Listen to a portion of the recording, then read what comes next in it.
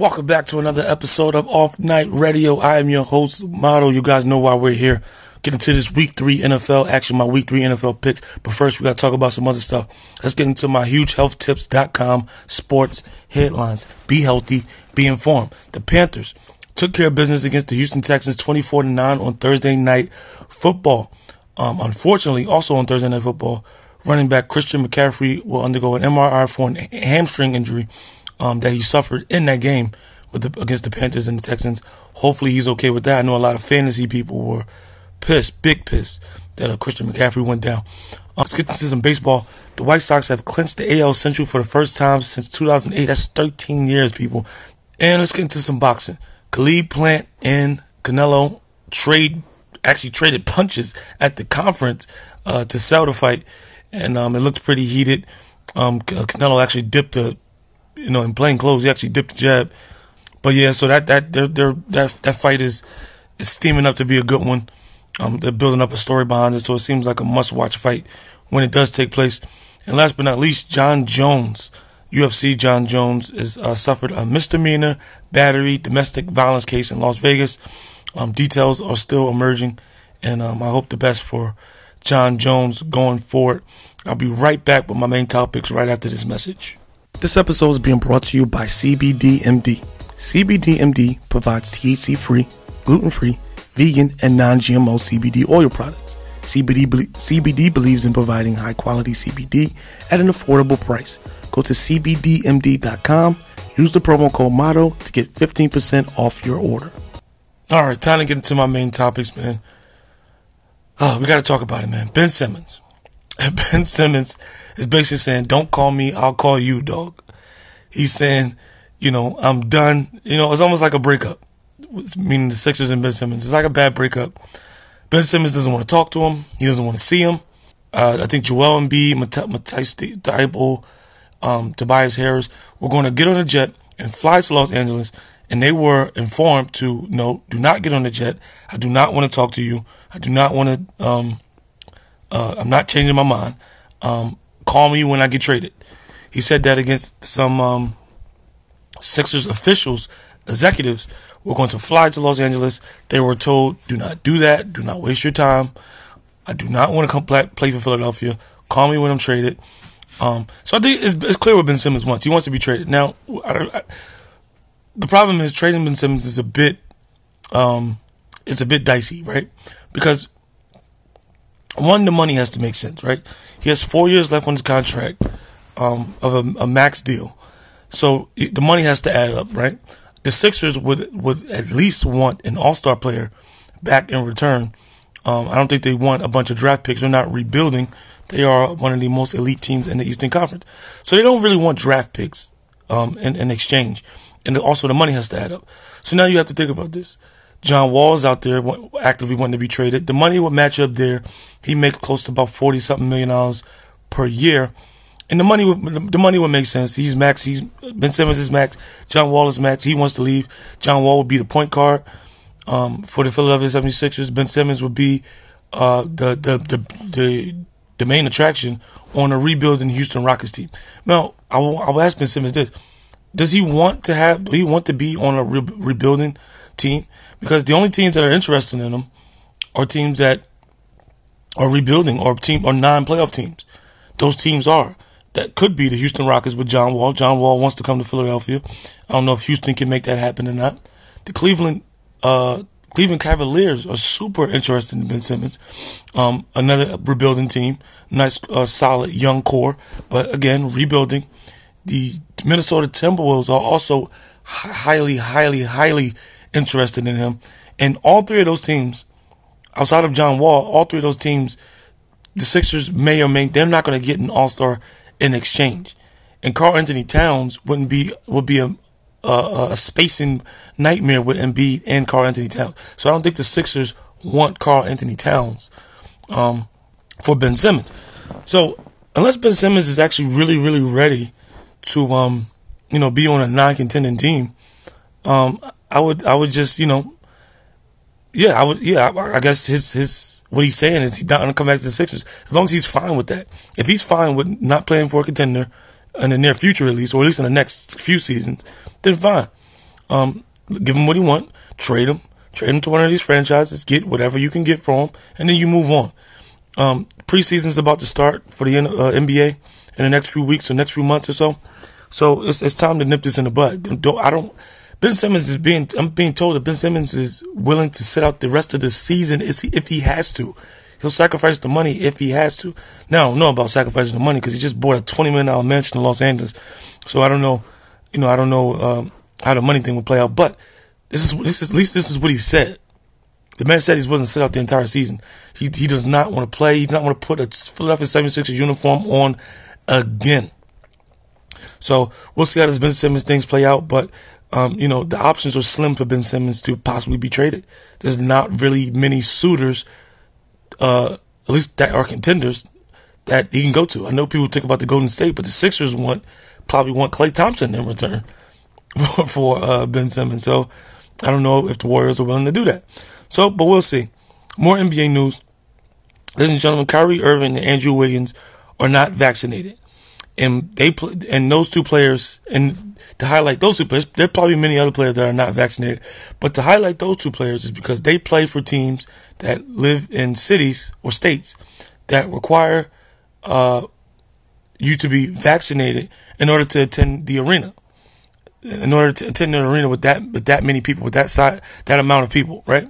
So, state of San Francisco, where the Warriors play, say that in order for a large event like that, they require people to be vaccinated. And if not, Andrew Wiggins would at least have to miss 41 home games at the minimum. Now, that also exists in New York. And I believe Kyrie is refusing to get the vaccine, so he is looking at not being able to play for 41 games. Actually, more than that, because he wouldn't be able to play in San Francisco. He won't be able to play against the Knicks in New York, who they play, I believe, twice, if I'm not mistaken. So he'll miss close to about 45 games, almost more than half the season. And there were some rumblings out there that the Brooklyn Nets were interested in trading Kyrie Irving for Ben Simmons. And Kevin Durant vetoed that. He said, nope. He told the organization, do not trade Kyrie Irving or we're going to have a problem because I'm the star player. And you guys, they're going to have a problem if they traded Kyrie Irving for Ben Simmons. Now, I look at it like this. I think Andrew Wiggins and Kyrie Irving got to get it together. Here's your options. This is pretty much this simple. The city that you guys play in have a mandate for you guys to be vaccinated in order to play in that arena with that many people, right? If you don't, you can't play the home games. That means you're giving up on your teammates. You're going to give up half the season, more than half the season, because you refuse to get vaccinated. If you're fine with that, if you're fine with giving back the money as well, if you're fine with that, then I have no problem with it. But Andrew Wiggins and Kyrie Irving better not come out and, play victim and do all this. The rules are simple. The rules are set. This is not the NBA. This is the states that they play in, telling you guys that this is, if you want to have a season here, if you want to play, this is what you have to go through. This is what you have to do. And I think it's fair. I think it's fair that they're giving these guys fair and clear warning. And I think the non-vaxxers, I've always stated this, I think non-vaxxers are being a bit ridiculous because they want to be unvaccinated, yet they want to go run around and do everything that everybody else is doing. They want to be in large crowds. They want to not wear a mask. They want to do everything. So, and in the middle of a pandemic, you cannot do that. You cannot have both ways. If you want to be unvaccinated, you should probably stay away from large groups of people for your own safety or for their safety, for safety period. You should stay away from large groups of people. There should be no argument. You should be fine with that if you clearly want to be remain unvaccinated. Now, if you want to remain unvaccinated and you still want to play home games, I don't think it's going to work that way. I think Andrew Wiggins and Kyrie Irving really need to make a real executive decision. And I think Andrew Wiggins is going to get traded, ladies and gentlemen. I don't think Kyrie may have some, having Kevin Durant in his back pocket as his support system or his moral support, at least to not trade him. I believe that Andrew Wiggins could possibly be traded. Kyrie Irving, it looks like he might go all the way to the rim. Kyrie Irving may miss all of the home games, including the games against New York, including the away game against San Francisco or against the Golden State Warriors. So It's going to get interesting, ladies and gentlemen. It's going to get really, really, really interesting to see what happens. Let's get into some football. People were asking me how I feel about my Jets. Zach Wilson threw 4 interceptions. Oh, my God. Look, one game, Bill Belichick clearly had a game plan. It worked. And, he had his welcome to the NFL moment. I think Zach Wilson will be fine. And in weeks to come, I think Zach Wilson will be, he'll get things together. I truly, truly believe that. Another NFL topic I want to get into before I get into my NFL Week 3, my 2021 NFL Week 3 picks. I think the Rams are the real deal, ladies and gentlemen. I think the Rams right now, as standing right now, and I don't even think we've seen the best of the Rams so far. Standing right here, right now, I think the Rams are the favorites to be in the Super Bowl this year at SoFi Stadium, at their home stadium. I really, really do think that. I think they have everything that you need on defense. Again, if they remain healthy. I think Matthew Stafford is the real deal. I think what they have at running back is good enough. I believe in their offensive line. I like the collection of receivers they have. I just think they're the real deal. The Rams are the real deal. They're my favorite. They're my favorite to be in the Super Bowl, probably against the Chiefs. But yeah, and we're going to see. We're going to see when they go up against the defending champs, Tampa Bay Buccaneers. But yeah, I think that the Rams are the real deal. I think this Matthew Stafford trade is going to go down in history.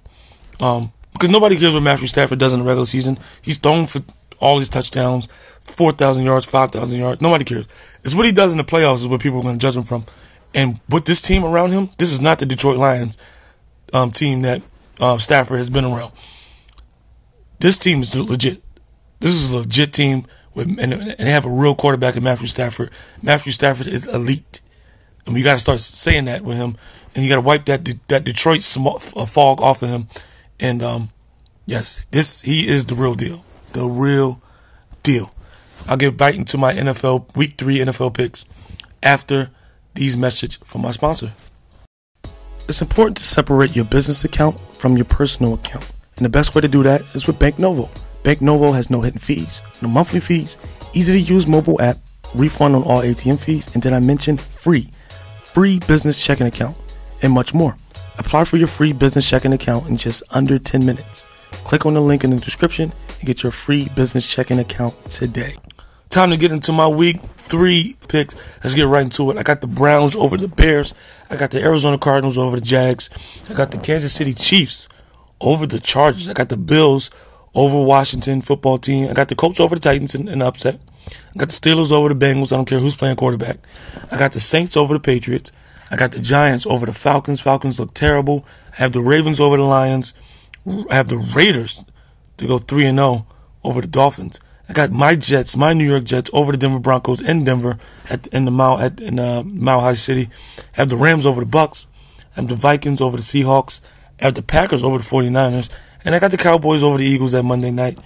Time to get into my premium bet presented by AvalOCoffee.com. If you have a gambling problem, please call 1-800-GAMBLER. I gotta give you guys a recap. The first week, I told you guys pick Iowa over Iowa State at plus 170. They won. I told you guys last week, I told you to pick the Cowboys over the Chargers at plus 145. They won. Now, I have another upset pick. I have the Rams over the Bucks at plus 105. So not a big turnout. So if you bet 100, you'll win 105. Your payout will be $205. Again, going back to what I said in the beginning of the show, the Rams are the real deal, Holyfield. I'm telling you. So that's the bets I'm going to be making. Those are my premium bets. Make sure you guys tune in to Off Night Radio next week for Week 4 NFL picks and some more topics, some more sports. I'm over and I'm out of here, man. See you guys in Week 4.